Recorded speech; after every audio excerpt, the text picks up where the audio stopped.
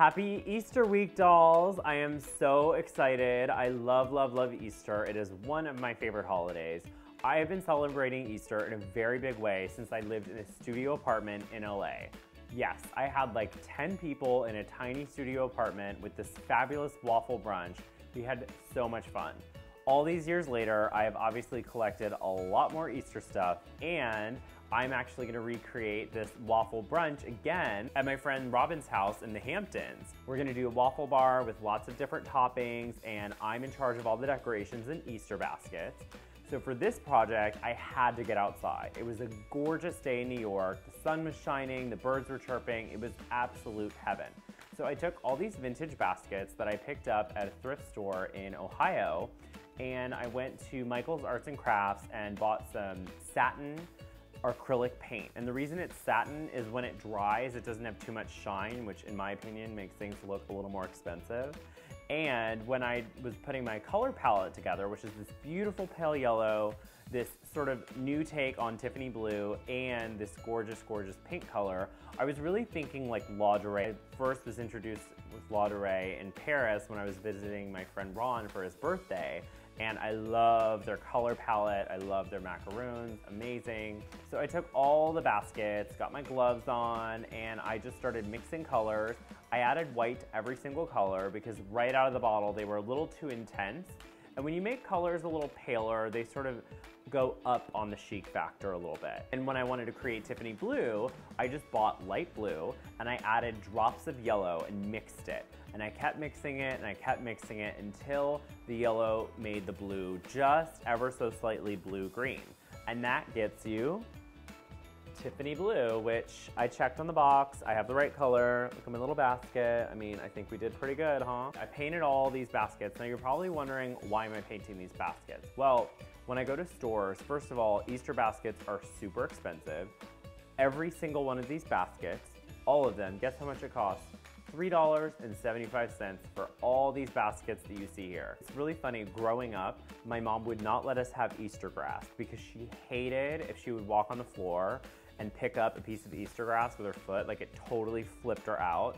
So we did not have Easter grass growing up. So I decided to use some Spanish moss, and Spanish moss is actually gray and gross, but all I wanted to do was fill the basket so that they would get nice and high.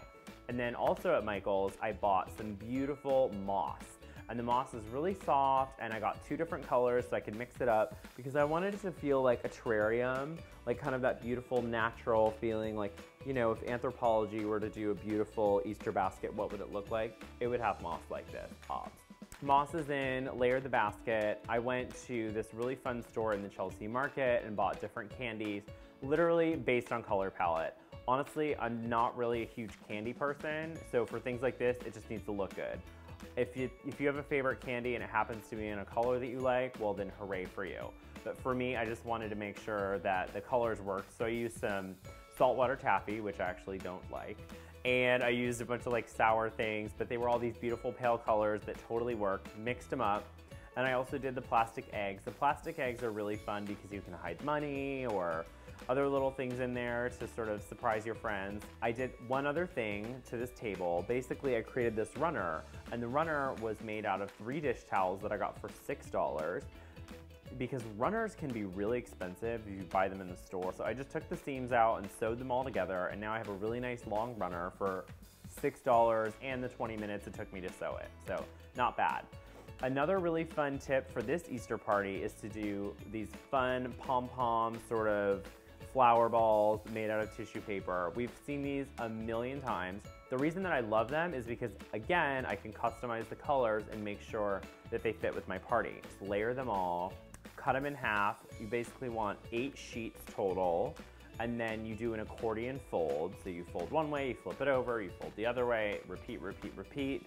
And then I just tied a little piece of baker's twine in the center. And then basically I cut a little scalloped edge, super simple, and you separate it. I like to start in the center first. You just pull it up, layer by layer by layer by layer. They get nice and full, and we have a beautiful little moment here. You could do tons of these. If you have kids, oh my goodness, this is a fantastic project. They cannot hurt themselves. I don't know anybody who's gotten a paper cut on some tissue paper, so you can just let them have at it, because the more sort of texture and like not perfect they are, I think the better they look. That is actually all the details that I can think of that I've put together for this Easter party.